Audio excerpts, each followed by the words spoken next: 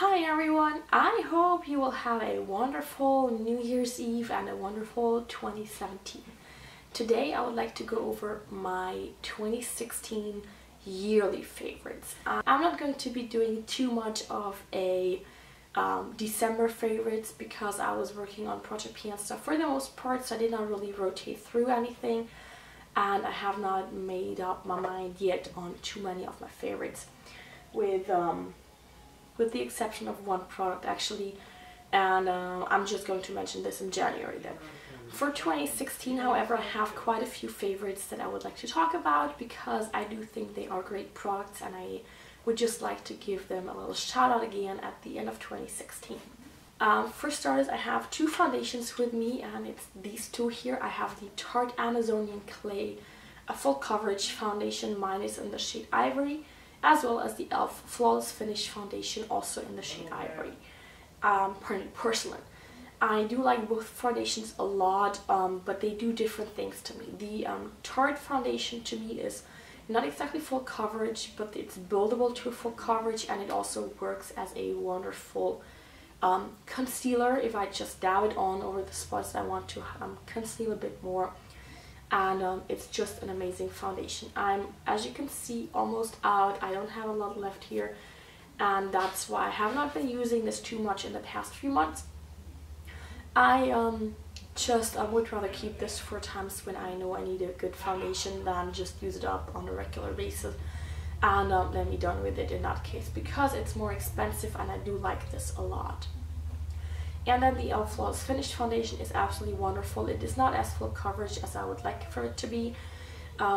It is probably a light to medium coverage, but I do like this a lot because it does not cling to my dry spots too much. And at the same time, it just does a great job with looking good the entire day. And unless I have a little bit of an accent with maybe too much powder, or if I have not moisturized my skin enough, this will really look good for the entire day.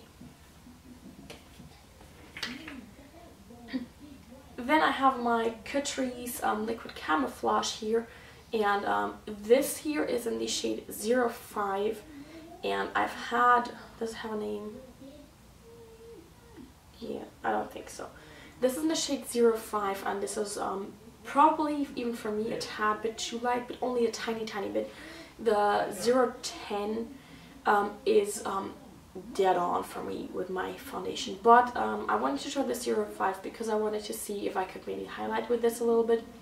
I don't like an over highlighted face and over highlighted look, so what I do is I just apply this on my under eye area and then I'm good to go. But this is wonderful for that, and if I'm careful and I don't apply too much and blend it in very well, I can also use this as a normal concealer.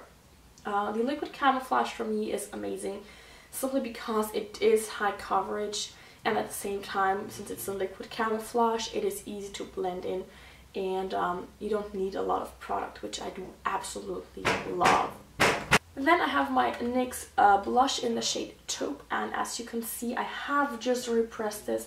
It's wonderful to contour with. I would never use this as a blush, but contouring with this, now that I've figured out how to do it, is just amazing. I know I used to hate this, and I was on like, I don't get why people like this, and now I do. I totally understand. I contoured with this today. I hope you can see this a little bit. It's just wonderful. You need a very light hand with this if you're as pale as I am, but this is probably the one contouring shade that I have that works for me. For a blush, I had to go with an e.l.f. blush, and this is just their normal blushes. This is in the shade Mellow Mauve. And this is it. I love this for winter and fall. This is just amazing, and I don't want this to ever be gone. So please, e.l.f., keep this in your product range, because this is just a nice, wonderful color that I absolutely love. And here's a little bit of a swatch, and it just blends in. Even for me, it is not too dark, but it's just a wonderful blush shade. And for a highlighter, I have a highlighter that I'm panning right now. And you will be able to see a little bit of a sneak peek what's going on here, but this is just a great highlighter. I just can't repeat this often enough. I love this highlighter. It's the Wet n Wild Fergie Collection highlighter in the shade Rosé Champagne Glow. And this is it. As you can see, there's not a lot left here. I have hit quite a bit of pan with this one already, and it's very low. I suspect I'll be done by the end of the project this is in, but I'm not 100% sure. And even if I'm not going to be too sad about this, because this is just an amazing highlighter that is not too bam, too in your face. It's very subtle, but it still gives a little bit of a sheen. I hope you can see this. I apply this right here, and I'm very light-handed with this because I just like this so much. This is also one of these products that once I'm done I'll repurchase, and kind of goes against the theory and the idea of Project Pan, but I need this again. And then I have a mascara that I just need to mention. It's the Urban Decay Perversion Mascara, and as you can see, this is just a travel size. This is not the full size, but this here says a bigger, blacker, badder, and I can attest to that. Unfortunately, mine is so dry that the bristles here, they keep sticking together when I just pull this out.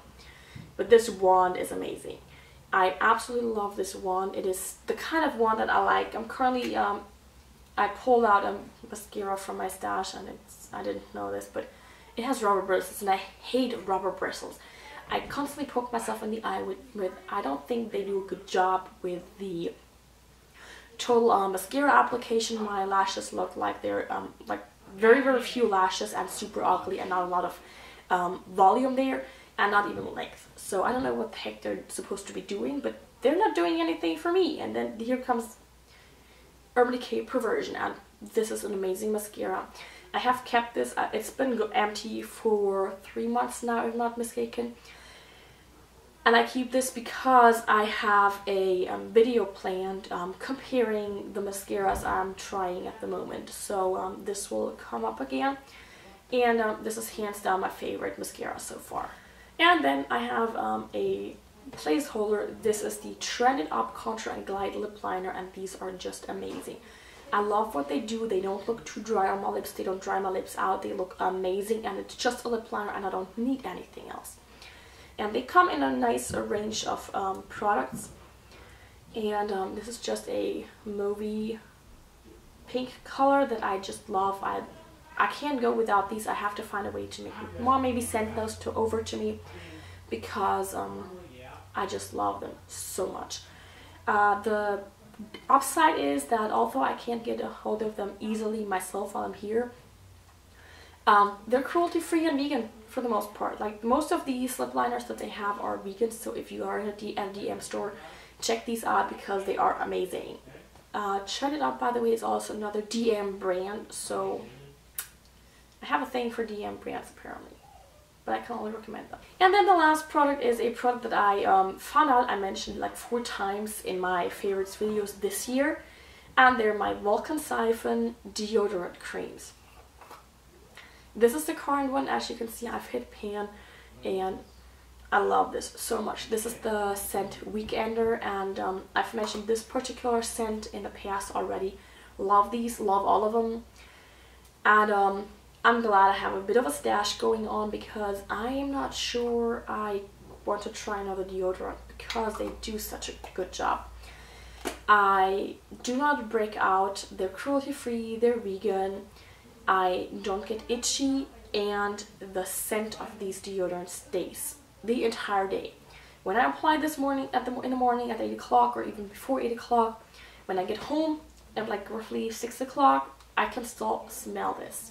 It's still on there. It's not my body odor, it's just this deodorant, and I just love this. It's absolutely amazing. So this was it for my yearly favorites for 2016. I hope you enjoyed this and had a great time watching this. I would love to hear what your favorites are, because I love trying out new products, and I want to do this more in 2017, which is why I will not be panning too much in 2017, but I will have fun playing with makeup. So leave me your favorites down in the comment section. I can't wait to read them, and I will see you guys soon. Bye!